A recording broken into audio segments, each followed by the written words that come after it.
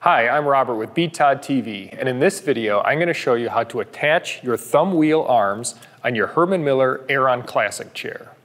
In a previous video we showed you how to remove your arms and briefly put those arms back onto your Aeron, but in this video we're going to go into a little more detail on the exact parts of the arm and the procedure for reattaching it to your Aeron chair.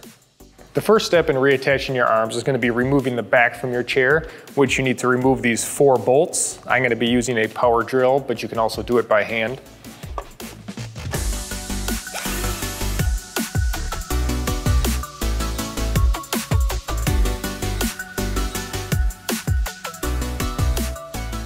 Before I get into installing the arms, I'm going to show you all the different parts that go inside the arm assembly here. So first of all, we have this nylon nut that's going to go right inside the arm frame. So that fits right inside there. Can be a little tricky to get it in. Okay, that fell in. And then we have our thumb wheel.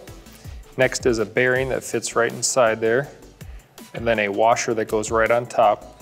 Now that washer is going to go towards the inside of the chair. Okay, so when I put it inside here, it's going to be facing towards what would be the inside of the chair.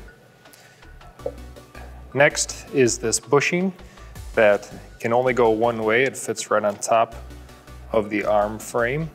And then finally we have our spring assembly, and then there's a steel plate here and the bolt that holds us all together. So right here is going to be where your swing arm or your chair frame is going to go. So as I just showed you, I already have that nylon nut in place inside the arm assembly.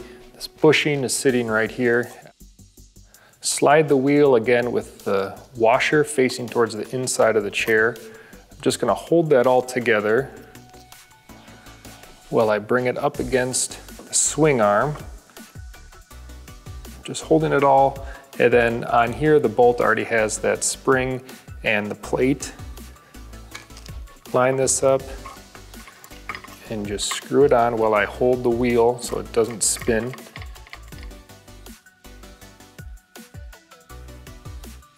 Okay, and I'm going to be using a T27 Torx bit here to tighten this up.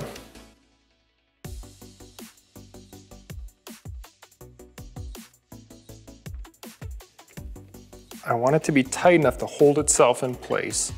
So now when I use the thumb wheel to loosen it up, about 4 turns, I can easily slide the arm up and down. And then I can retighten. Again, you want it to be about 4 to 6 turns. Now it's locked in tight, so that arm is not going down even when I put my weight on it. Loosen it up.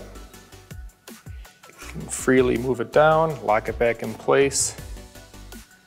And our arm is installed. One thing to be careful of when you're installing these arms is you don't want to tighten this too tight to the point where I'll show you. Now it is very difficult for me to unlock this arm and slide it. I want to have this at the right tension where when I lock it with about 4 turns, it'll lock in place. You can unlock, slide it up, and relock it and it'll hold. So now that we have our first arm assembled, we're going to move on to the next arm. So I'm going to start by having my nut already inside the arm assembly. Then I'll show you I have the bearing going into the thumb wheel, and then the washer that's going to slide again into the arm assembly with the washer facing towards the inside of the chair.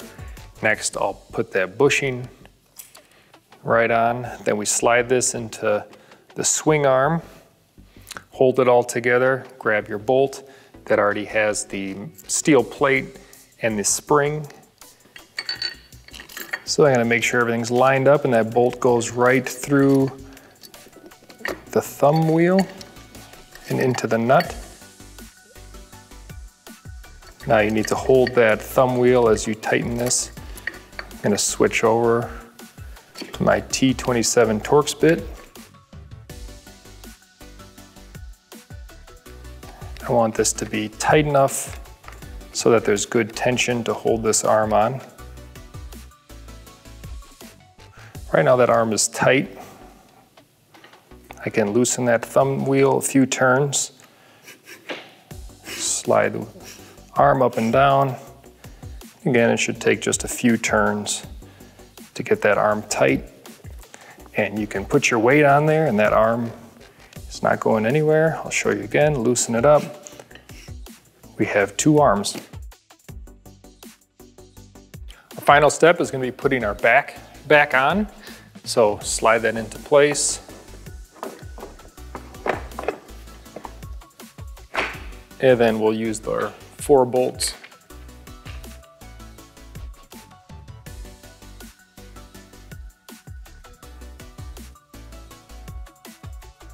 And I'll be using my 3/16 hex bit to tighten this up.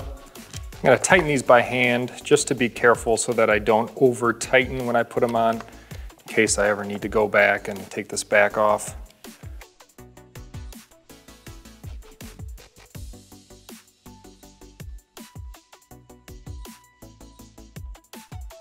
And that's all there is to installing the thumb wheel arms on your Herman Miller Aeron Classic chair. If you have any more questions about this, please drop them in the comments below. And if this video helped you out, hit that like button and don't forget to subscribe. We got a lot more chair content coming your way. Thanks for watching.